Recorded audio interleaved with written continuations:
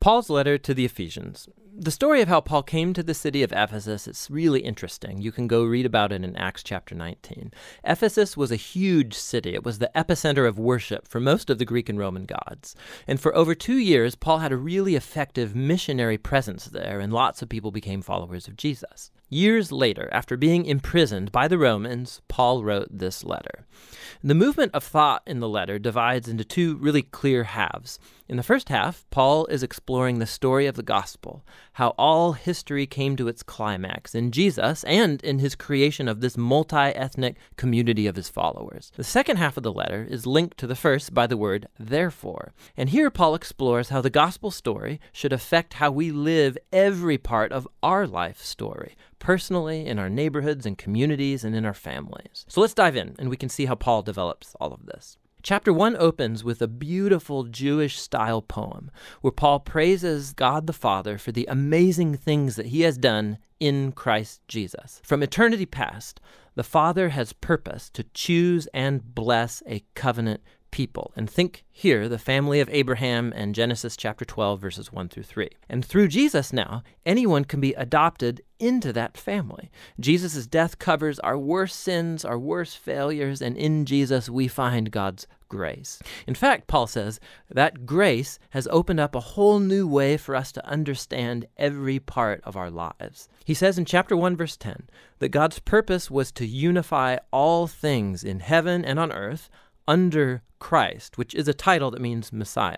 God's plan was always to have a huge family of restored human beings who are unified in Jesus the Messiah. This divine purpose became clear, Paul says, when we were first made into that family. And here he's referring to ethnic Jews in the family of Abraham. But then Paul talks about how you, and here he means non-Jews, you all heard about Jesus and the salvation through him. And you were also brought into this family by the work of the Holy Spirit. And so here he's referring to the events told in the stories of Acts about how God's Spirit brought together Jew and non-Jew into one family in Jesus. It's just like God promised to Abraham long ago. Notice also how in this poem, Paul begins by talking about God the Father, but then about Jesus the Son, and then here at the end about the Spirit.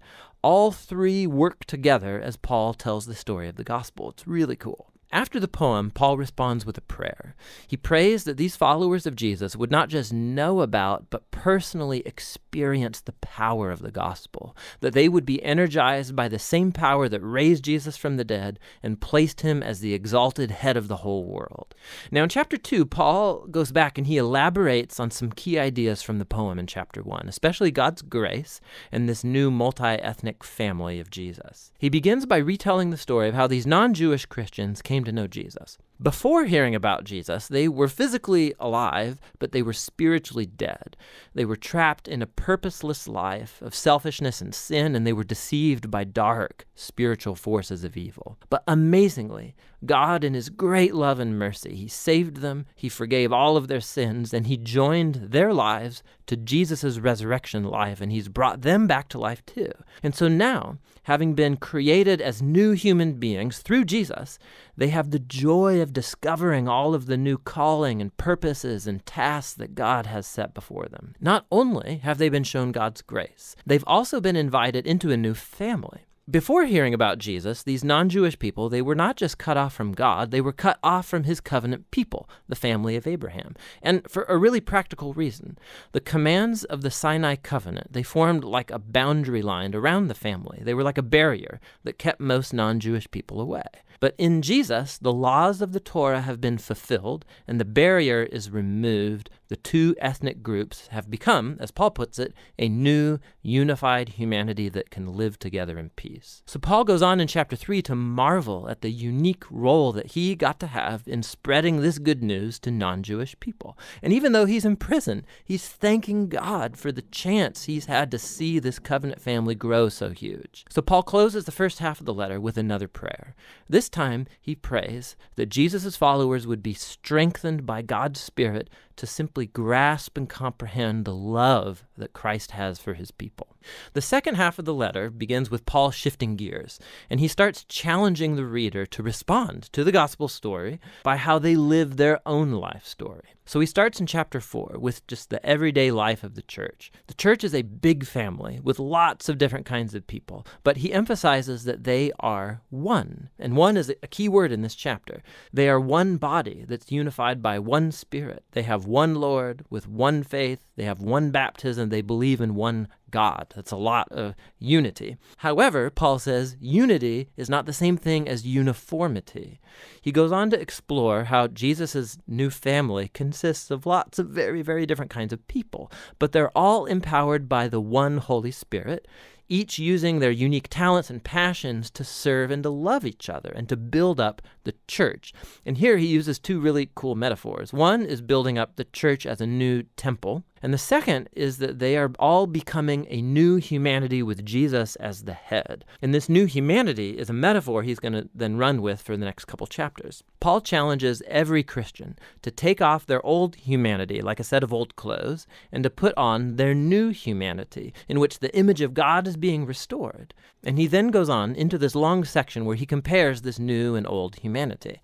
So instead of lying, new humans speak truth. Instead of harboring anger, they peacefully resolve their conflicts. Instead of stealing, new humans are generous. Instead of gossiping, they encourage people with their words. Instead of getting revenge, new humans forgive. Instead of gratifying every sexual impulse, new humans cultivate self-control of their bodily desires. Instead of getting drunk, new humans come under the influence of God's Spirit. And he spells out what that influence looks like in 4 different ways. The first 2 have to do with singing together, but also singing alone. And this is really interesting that the first thing that Paul thinks of about how the Spirit works in the lives of Jesus' people is singing and music. The third sign of the Spirit's influence is being thankful for everything. And the fourth is that the Spirit will compel Jesus' followers to put themselves underneath others and to elevate others as more important than themselves. And Paul actually expands on this 4th point by showing how it works in Christian marriage. So you have a wife who follows Jesus. She is called to respect and to allow her husband to become responsible for her. And the husband is called to love his wife and to use his responsibility to lay down his selfish agenda and to prioritize his wife's well-being above his own. And Paul says it's this kind of marriage that's actually reenacting the gospel story. The husband's actions mimic Jesus in his love and his self-sacrifice. The wife's actions mimic the church, which allows Jesus to love her and to make her new. Paul then applies the same idea to children and parents as well as slaves and masters. Paul closes out the letter by reminding these Christians of the reality of spiritual evil. These are beings and forces that will try to undermine the unity of Jesus' people and to compromise their new humanity. And so Paul challenges them to stand firm and to put on this metaphorical set of body armor, which he describes in detail. And Paul has drawn all of these pieces of body armor from the book of Isaiah and how Isaiah depicted the Messianic king. And so now, as the Messiah's followers, we need to make the Messiah's attributes our own since we make up Jesus' body. Practically, I think Paul means for Christians to begin to form habits, proactively using prayer and the scriptures and our relationships with each other to help us grow and mature as followers of Jesus. And that's the letter to the Ephesians. Very powerful. It's where Paul summarizes the whole gospel story and how it should reshape every part of our life story.